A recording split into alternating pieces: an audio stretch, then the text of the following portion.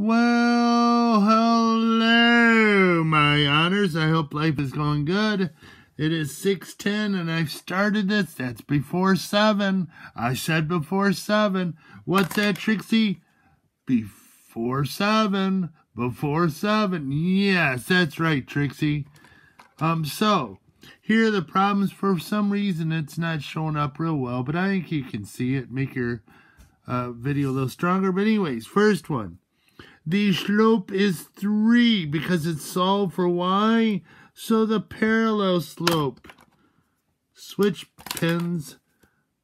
Oh, so much better. So the parallel slope is 3. Now remember, perpendicular is opposite, flip, opposite, flip, opposite, flip. So it'd be a negative 1/3. So, next one, solve it for y. So minus 4y equals negative 3x, because I subtracted 3x, plus 8, divide by negative 4, so it's 3/4 x, minus 2, but this part really doesn't matter because I just need the number in front of x, so it's 3/4, so the parallel is 3/4, so the perpendicular is negative 4/3. Because perpendicular is opposite flip. Opposite flip. Now this one, we find the slope, so it's change in y, 7 minus 4 is 3, over change in x. So that'd be 4 minus 3 is 1. So 3 parallels 3, so perpendicular is negative 1/3. So find the slope. 2 minus 1 is 1, over 4 minus 2 is 2. So slope is 1/2, so parallel is the same. Here, same. Parallel. So this would be perpendicular is negative 2. X equals the numbers of vertical line whose slope is always undefined. So the slope would be undefined. So the parallel is undefined. Parallel would also have to be a vertical line. So the perpendicular, you'd have to go from vertical to horizontal, which slope is 0. Yay! Now, find the equation line in standard form. So if we're given the slope and y-intercept, you use slope-intercept. Oh my goodness, Mr. Murphy, that makes so much sense.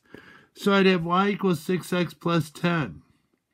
Now I want it in standard form, so I got to get x and y on one side, so I'd subtract 6x. So it'd be minus 6x plus y equals 10. Then if I have a point and a slope, I will use point slope. So it'd be y minus 1 equals negative 2x minus 3.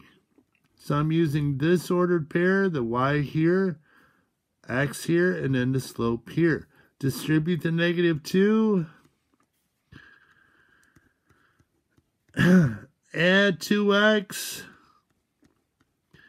add 1 to get x and y on one side, number on the other. So this one, I have a point, I have a slope, so it'd be y minus 3 equals 1/2 x minus 4. So y minus 3 equals 1/2 x minus 2. So I'm going to subtract y to get x and y on one side and add 2. So it'd be negative 1 equals 1/2 x minus y. But wait a minute, Mr. Murphy. I thought you said standard form couldn't have fractions. Oh, you are so right. I'm so glad you caught that. So I'm going to multiply both sides by juice. So I have negative 2 equals x minus 2y. Yes. So this one, I need to find the slope. So it'd be 3 minus 2 is 1. Over 4 minus 3 is 1. So the slope is 1. So I'll pick 3, 2 as my point and use point slope. Y minus 2 equals 1 x minus 3. So I distribute the 1 right there. So I'd have equals x minus 3. So I will subtract y and add 3. So get the x and y on the same side. Add 3, this would be 1. So find the slope here. Let's bring this over here so I can see it a little better. So change in y, so 6 minus 5 is 1, over 6 minus 4 is 2.